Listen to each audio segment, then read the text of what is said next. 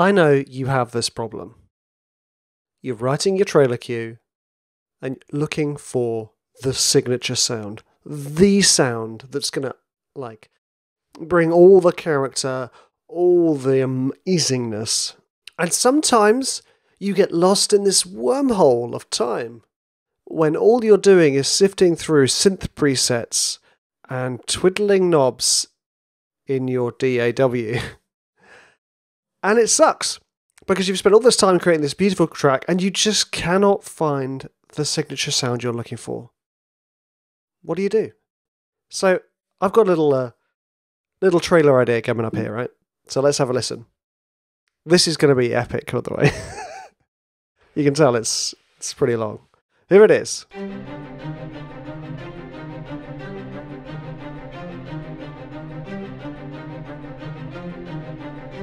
Yes, I mean, that is entirely unoriginal string writing, but it works. So let's just do a couple of things first, just to kind of get this sexified. Let's put OTT on. Yay! Why not? And then let's put it in a space as well, just to kind of give it a bit more trailer oomph. Let's see.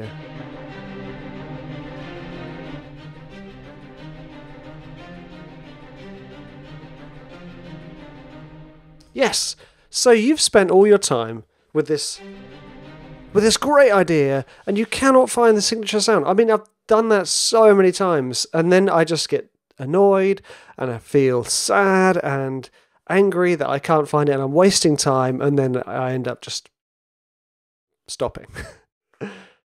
Except when I have gone to myself, hey, you know what? I'm a creative guy. I've got tons of tools, and I don't mean hammers and screwdrivers. I mean music tools that will enable me to do this. And rather than trying to find that sound, why don't I try and create that sound? So those of you who've gone through my walkthroughs and know my output, you'll know that most of my signature sounds are organic. And I don't mean organic as in they come from a Soil Association certified organic farm. I mean that they are organic. They come from an organic source. And again, not a Soil Association organic farm. I mean a real thing. And yes, some of you are going, well, hold on. Synthesizer's a real thing. Yes, calm down. I'm thinking about things like instruments, found sounds. And most of my stuff comes from what I've got in this room. And oftentimes it's recorded with this here microphone, which is the Rode Podcaster. Those of you who are audio nerds will obviously be nodding your head going, that's a quality mic. Well done, Richard. You should be recording professional audio on that. So what we're going to do is this. I'm going to use this podcaster. We're going to create a signature sound because we don't want to waste our time looking when we could be creating. So you're taking it from like a passive, where is it, to, I don't need it because I'm going to make it. So here we go. So first of all, let's load up an audio thingamajigger channel. I'm a bit tired today, guys. Hello. Yes, the thing is working. So let's hit record and see what happens. Okay, let's.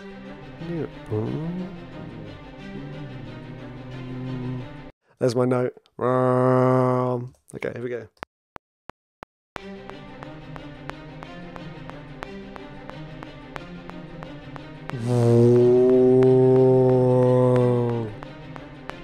Yes, that's the money. Okay, I thought Logic was going to crash on me then. It was all going to be over. So I'm just normalizing it, and I'm going to snip it, like a poor neutered cat. Oh, Logic is really struggling. And I'm just going to fade in a little bit, and let's have a listen to it in situ. See how awful it sounds. Yes! Awesome. So there's a couple of ways I can approach this. I could kind of start mangling this audio as is. No, that is pretty much the only way I'm going to approach it. Let's just mangle it as is. One of the things I like to do is I'm going to keep it in mono because I want my signatures front and center. And also this microphone is mono and I can't bother to record it in stereo. So let's get a pitch shifter. And we're going to go, hello pitch shifter, mono pitch shifter. Let's put the mix up 100% down at 12 semitones. And let's hear it.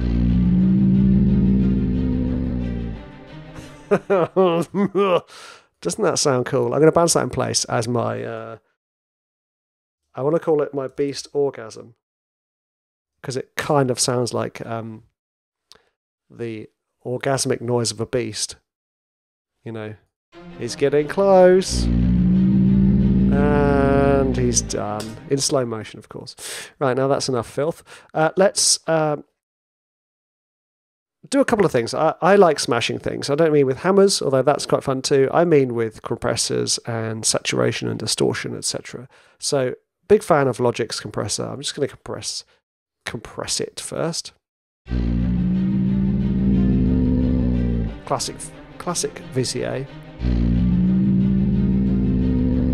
Limiter on.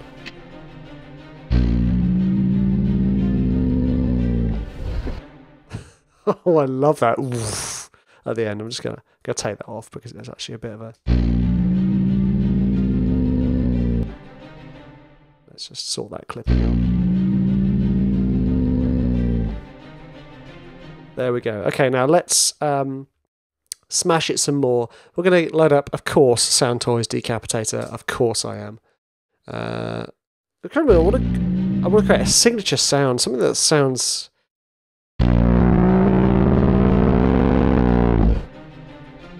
interesting. I mean, that just sounds epic.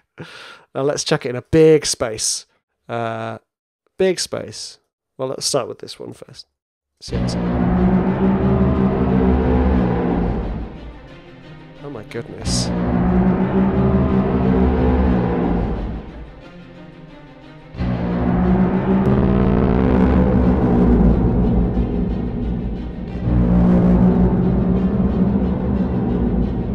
Okay, so one of the things I should really have checked before I did any of this was my tuning. Let's check my tuning. I know I kind of slide in and out, but you know, sometimes it's good to be a little bit in tune. Okay, so let's just put the pitch shifter back on, and it's...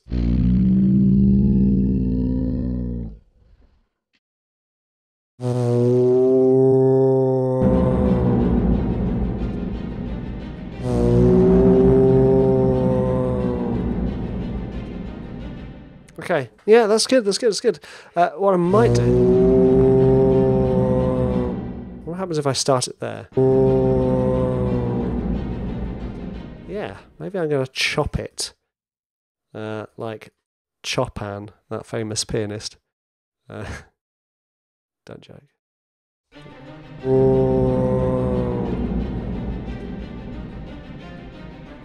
Yes.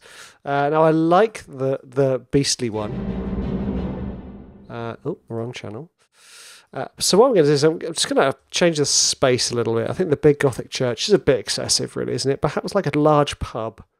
That'll be a... So that's better. Now let's go to the original one, and I'm going to pitch shift this one down. I mean, I could pitch shift down. In fact, let's just do that. Let's go crazy. Let's pitch shift it down. 24 semitone. That's more of like intro stuff, that is. I mean, if I just mute the strings. Yeah, that's intro stuff. So let's just smush. Give it more detail, more grit. So let's load up Native Instruments Supercharger GT.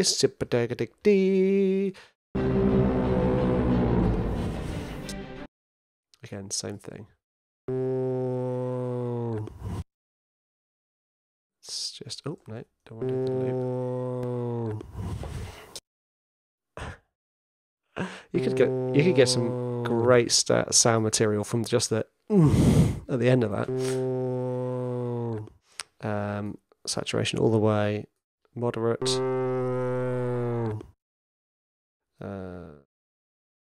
Nice and tight. Long release. Let's give it a bit of character. Fat character.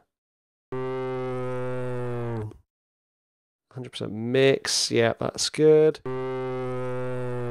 Now should we just try something a little bit interesting? Where are you? My retro colour. A little bit of wobble.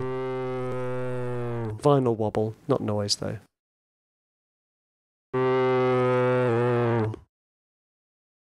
Too much wobble. Too much digital. Put it in a space.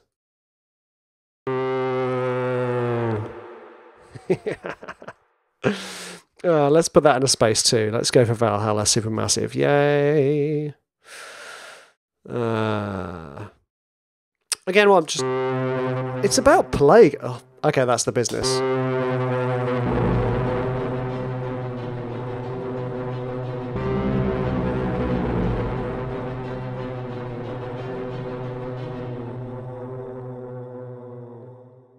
That is the business. Yes. Okay. Sorry, I'm just having a look at this. Delay 300 milliseconds. Let's go to delay 144. Let's see how that sounds.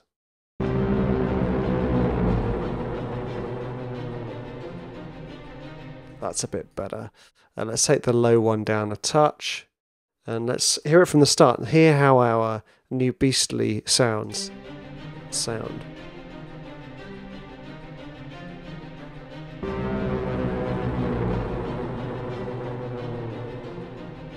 See, they sound great, and they sound like nothing else. You know, well, within reason. So you could just sort of say, okay, well, perhaps this is going to be my thing. I'm just going to load up. I'm going to load up a couple of hits.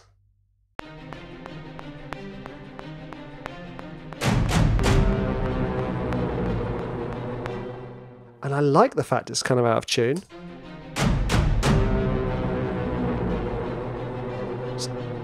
It's unnerving. It's horribly unnerving, actually.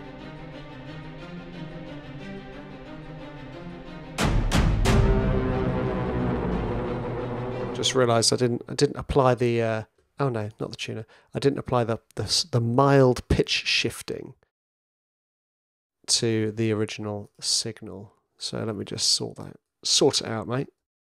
No semitones, 100% mix. And there we go. Now what we can do is because we've got this original source audio here, not the company, but this source audio of me groaning, we can also now start to just mess around with what part of the sample I use. That's the one, isn't it? That's the one. And then this is like the finisher. Not literally, but you know. So if I just move this along and we'll just do that kind of really original thing of copying and pasting my ideas. Let's have a listen, shall we? What I'm doing is I'm just sketching this, moving everything around. I'm going to start with my low strings, bring in the high strings, then the drums, then the sound again, and then the finisher, and that will be the track.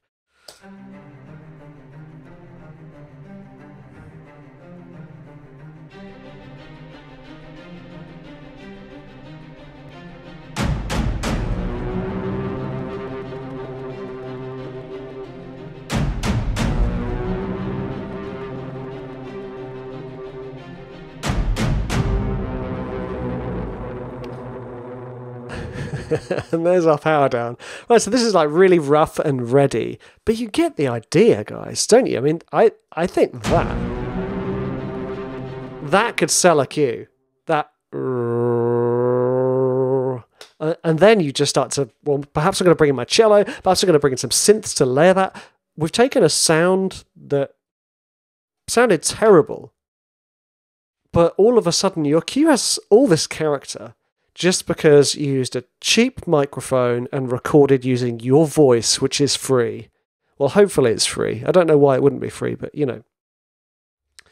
So what are your takeaways here? I mean, how can you come away from this episode, this video, this podcast? How can you come away from this a changed person?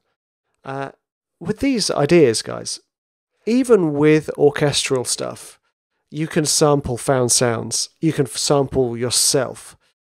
You can create your own signature sounds from around you. You don't have to look to the expensive synths or even the cheap synths. Try to get yourself in a creative space. Don't waste your time looking for the sound when you can maximize your time by creating. And also, it just gets your creating chops up. It gets your production chops up. It's just more fun. So, you guys are absolute legends. I cannot wait to hear your signature sounds on the next Big Trailers. See ya.